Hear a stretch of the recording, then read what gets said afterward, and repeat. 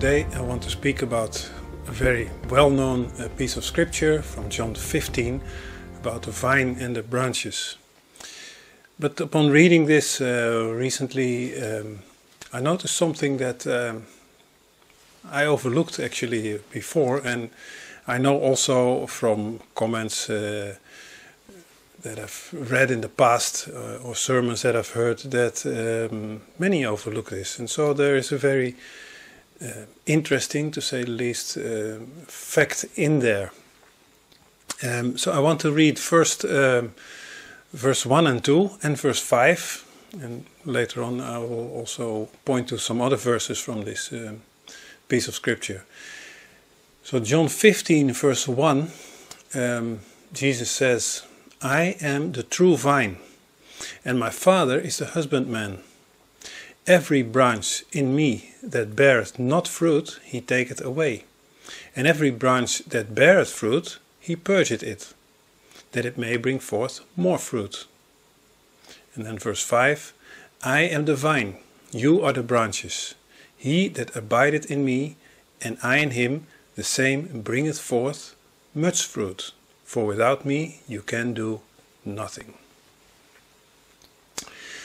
So, first of all, in order to understand this illustration, we need to understand the different persons and items that are mentioned here. And actually it's self-explanatory, so we don't need to speculate about it. First of all, Jesus begins by saying, "I am the vine." So the vine, that's Jesus. Now naturally a vine is a long trailing branch that crawls up a fence or a wall. That's naturally, and we see it here actually quite a lot along roads and in gardens. But in the vineyard, the vine is kept short, and usually at a height of about 40 inches, 1 meter. The end of the vine is a large gnarl, thick end, and from there the branches grow. And they grow usually, at least in the vineyard, they grow on supports or along lines that supports them. And from there, of course, the fruit will grow. So the vine, that's, you could say, like the stem of the plant, that is Jesus, that represents Jesus. Then he says, "My Father is the husbandman." So God the Father is the vine dresser. And the vine dresser is the keeper of the vineyard. He is the one who cultivates each branch so that it will bear as much fruit as possible. And then in verse 5, Jesus says, "I am the vine and you are the branches." So the members of God's church, they are the branches. And this is really representing the spiritual Israel, the true church, as opposed to the national Israel or the geographical Israel, which are represented by the fig tree and the olive tree. I go deeper in these three different kinds of Israel, if you will, the three different trees in a separate video. I will link it up here. I would suggest that you look into that, because it's nice, it's good to understand the difference between these three, as these metaphors are used quite a lot of times in Scripture, and they apply everywhere when you see this in Scripture, both Old and New Testament.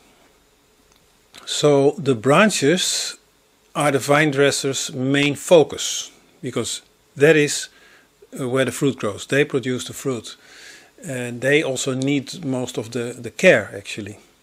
They must be carefully tended. Now we have to read a bit more careful here to see that there are 4 types of branches. But there are 4 types. In verse 1, Jesus speaks of branches that bear no fruit. He speaks of branches that bear fruit. And he speaks of branches that bear more fruit.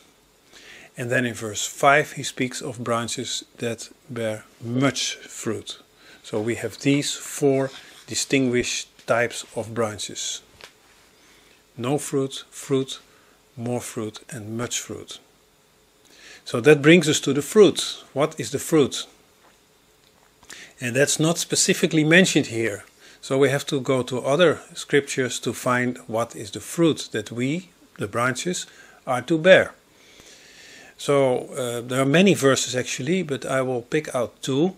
One from Titus, chapter 3, verse 14. There it says, "And let ours also learn to maintain good works for necessary uses, that they be not unfruitful."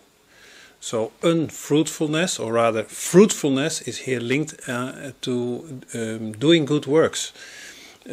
Works are the fruit. Works are the fruit. Now, I know by saying this, many alarm bells might begin to ring. So we have to do works and all this. I'll get to that a bit deeper, and Lord willing also next week. But fruit is the result.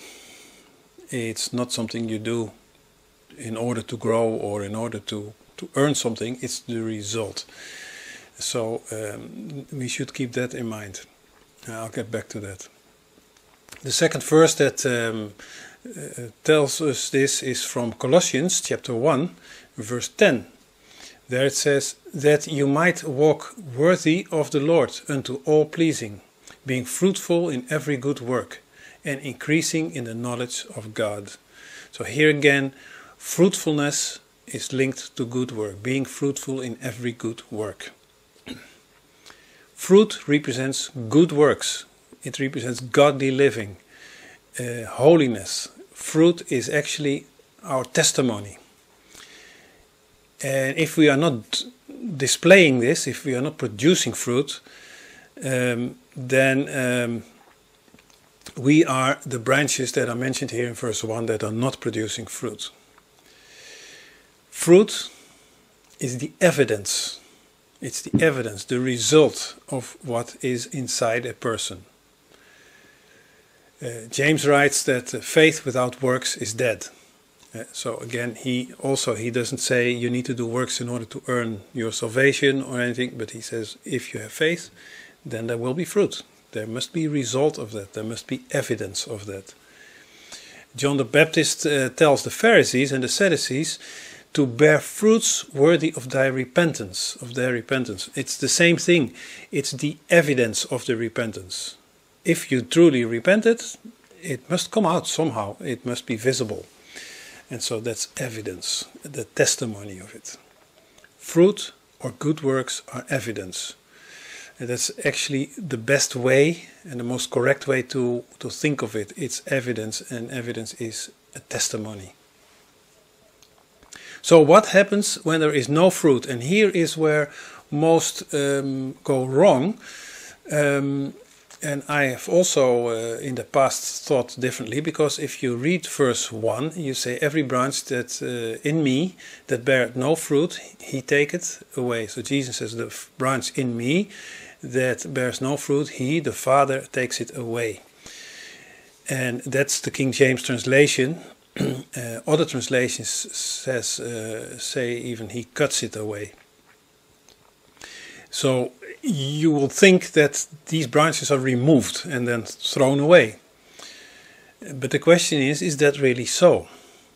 So if we go back to what we established before, that there are 4 types of branches: those that have no fruit, those that have fruit, those that have more fruit, and those that have much fruit, then you see that there is a progression from nothing to much.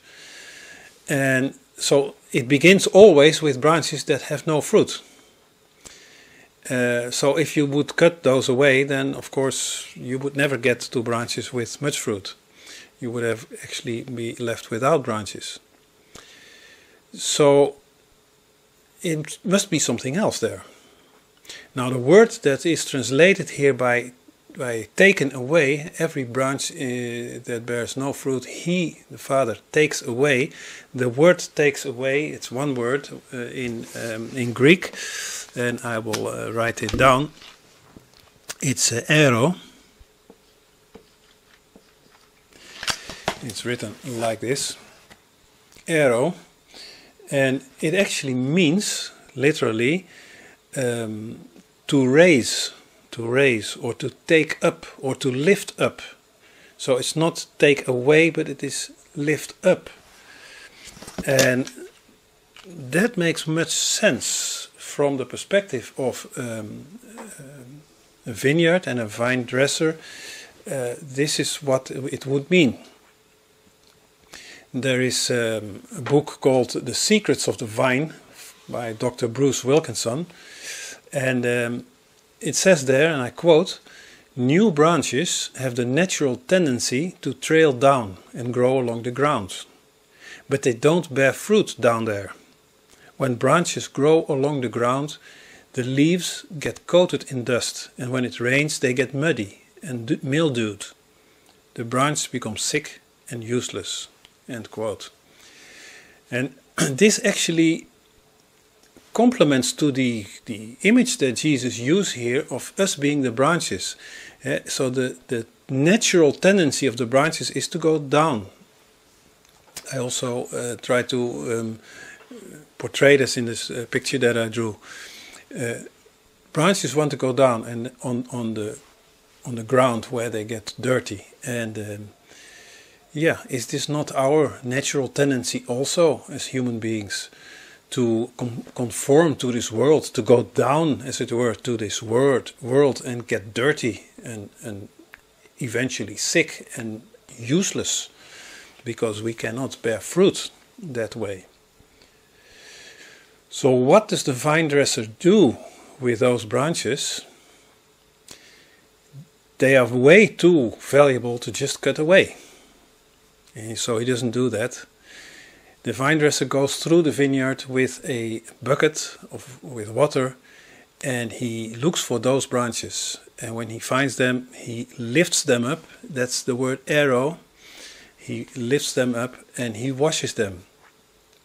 And he binds them to the trellis or to the supports, whatever is available there. And then soon enough they will begin to produce fruit and they will become thriving. Now, are we not much more valuable to God than the branches to the vine dresser?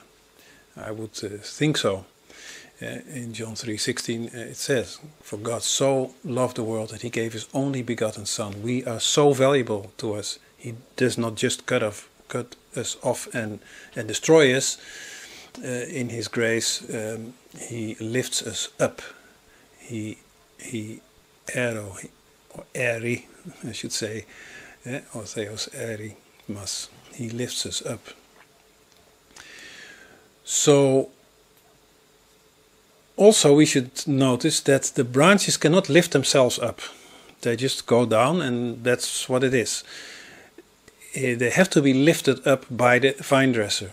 So in this case, the Father is the one who tends, as Jesus says, he draws us up. It's the Father who lifts up, and then it's the Son in which we abide who feeds the branches.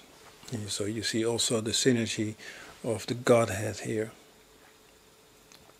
God wants to restore rather than to just dismiss or destroy. But you can also imagine that if a branch stays in the dirt too long, it will begin to rot, and then at some point it becomes useless forever. It dies. This is also what would happen to us if we stay in the world too long, if we conform to it and we get sick and we actually become spiritually dead and completely dead eventually.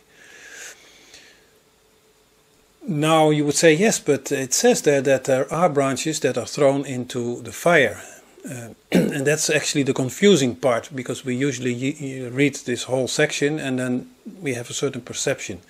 In verse 6 it says, or Jesus rather says, "If a man abide not in me, he is cast forth as a branch, and is withered, and men gather them and cast them into the fire, and they are burned."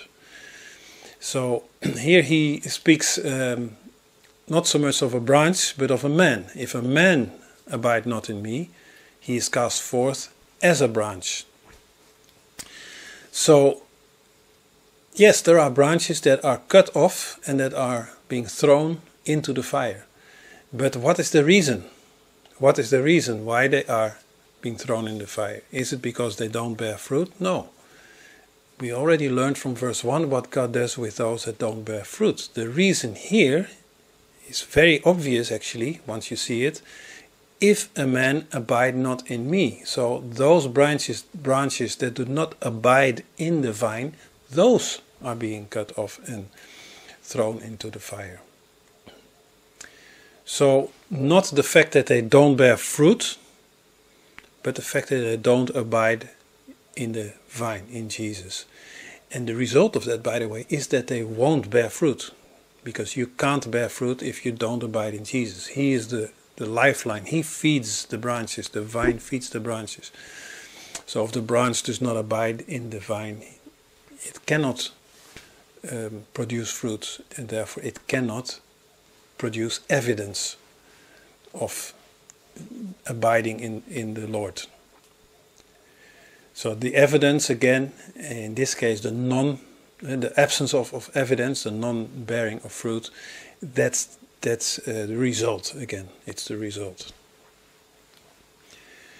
So, how does the Vinedresser lift us up when we are not producing fruit? How does he do that? And for that, I want to read from Hebrews 12, verses 5 and 6. And it says there, "And ye have forgotten the exhortation which speaketh unto you as unto children. My son, despise not thou the chastening of the Lord, nor faint when thou art rebuked of him. For whom the Lord loveth he chasteneth, and scourgeth every son whom he receiveth." Here the picture is given of a father and a son, or a parent and a child. And we see that the child is disciplined. And this is actually what the lifting up is. It's disciplining. Not to follow the natural tendency, but to follow what God asks, to obey.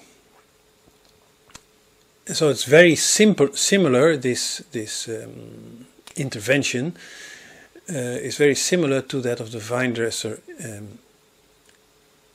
The parent will try to correct the child so that it can be productive. It's to the benefit of the child, of course. So from these verses here in Hebrews we find three forms of three degrees, you can say, of discipline. And the first is rebuke. Now rebuke is a strong verbal warning. Sometimes not even verbal. Sometimes it's enough for a parent to look with a stern look at the child, and the child will know, better not continue here because it's not gonna work out well. So God also rebukes us by convicting our consciences through different ways. It can be through a word in the Bible that we read in the Bible. It can be through a sermon that we hear, or a word from a fellow Christian. There are different ways in which God may convict our consciences, and we know that we are on the wrong path, or we have a wrong position on something and we should change. That's the mildest form, a rebuke. Now, if a parent says to a child, "Don't do this," that's a rebuke. And if the child continues, then the discipline has to be stepped up a degree. And we come into chastening. That's also what we read here in Hebrews. So chastening means limiting, restricting the privileges, the activities. That's what it actually means. So if you think of a parent-child, a child may be sent to his room for a certain time, or well, I'm from the generation where you had to stand in the corner for 15 minutes or so, depending on the severity. It was longer or shorter. You had to just stand in the corner with your hands on your back, and then yeah, this after half a minute you didn't like this anymore. So this usually made quite an impression, at least for a while. So that's chastening. And so we can also experience chastening in our lives in different ways. It can be purely on a spiritual level, but often enough it's also on a practical level. We may find increased pressure in our work, or at home, or on our health even, or finances, things like that. We feel anxiety, we feel the frustration, distress. We know something's not good. We have to change our ways one way or another, and so we will seek the Lord and ask of Him to show us what needs to be done if we don't already know. There's chastening. And then the third level that we also read here in Hebrews 12 is scourging.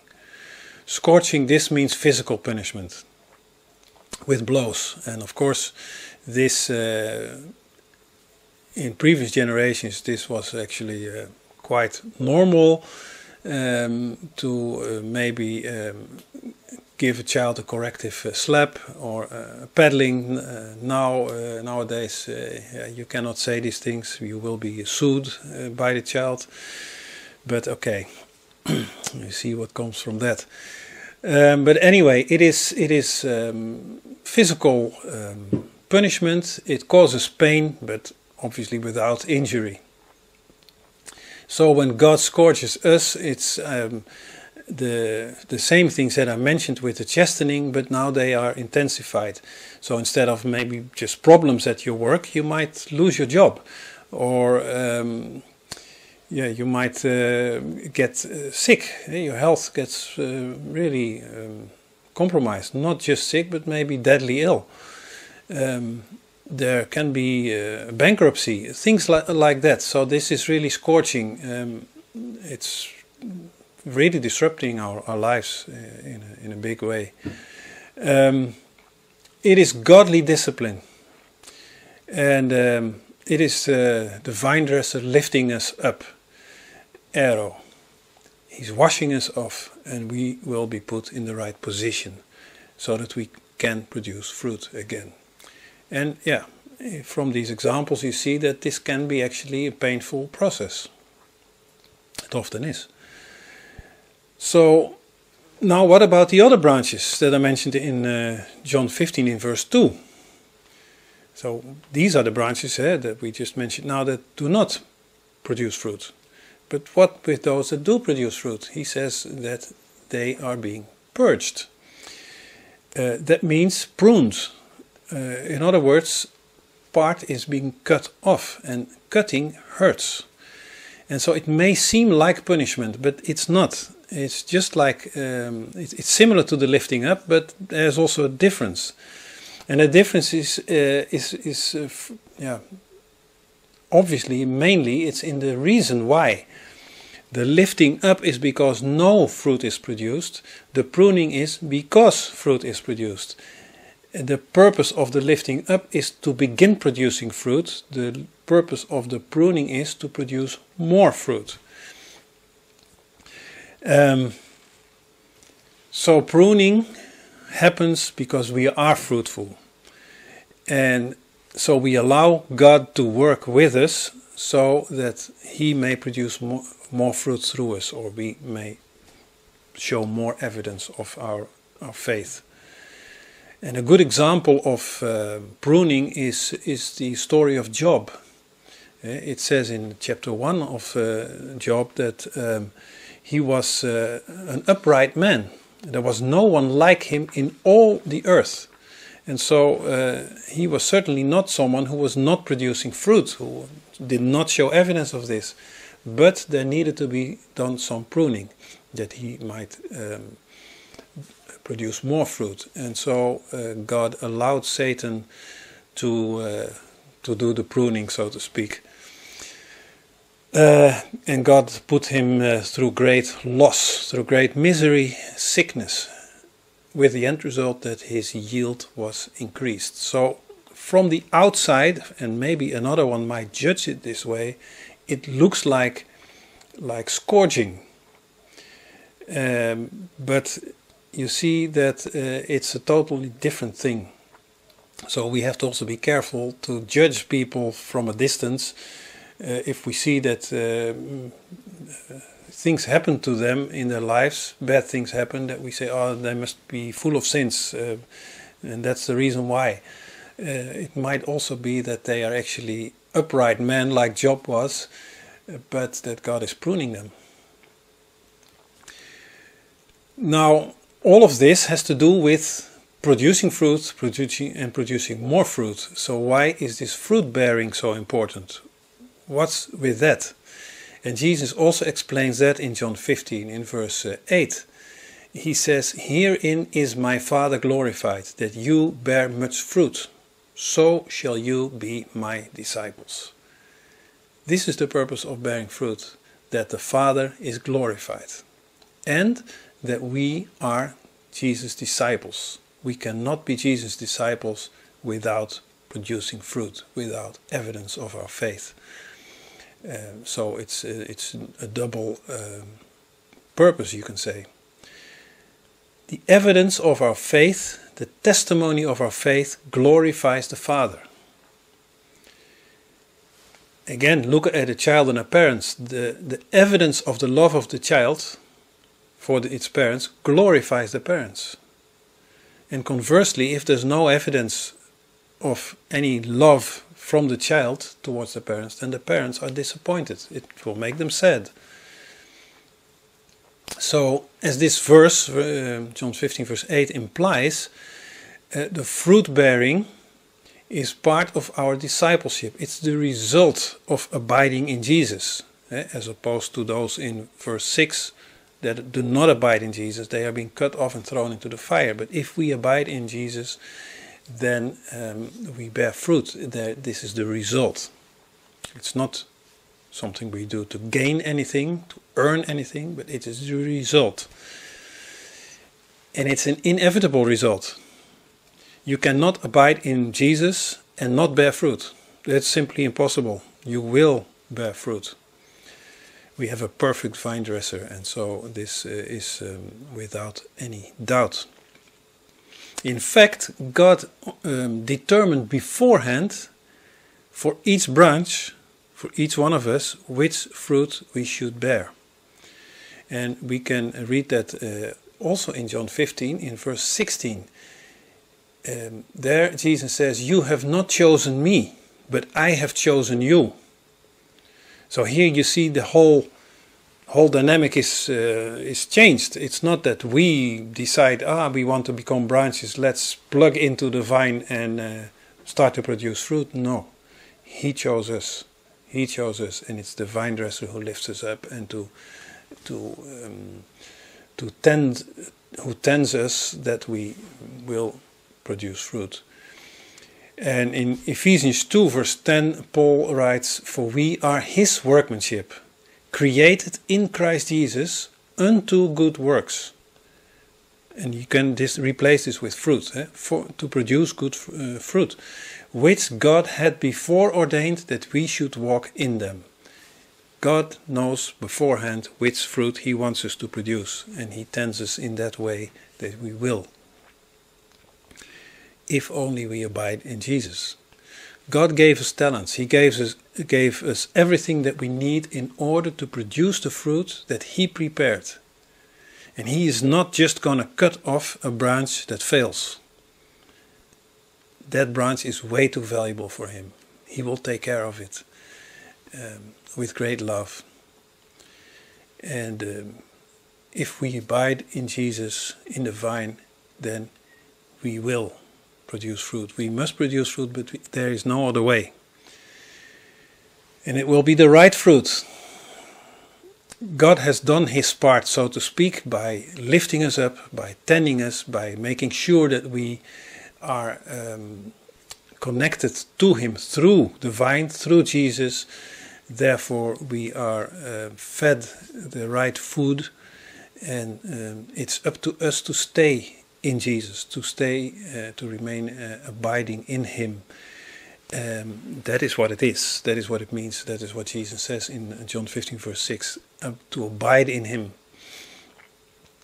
If we do so always and continually, then we produce fruit. There is nothing else to it. It's simply the result. If we don't abide in him, and this is our part is not to produce fruit, our part is to abide in him. Again, the fruit is the result, it's the evidence. If we do not abide in him, then we will be cut off and thrown into the fire. This is what we need to do. Recognize his love and answer his love by accepting the gift of grace in Jesus and abide in him. And then we will find out, each one individually, what God expects from us in our corner of the vineyard. Amen.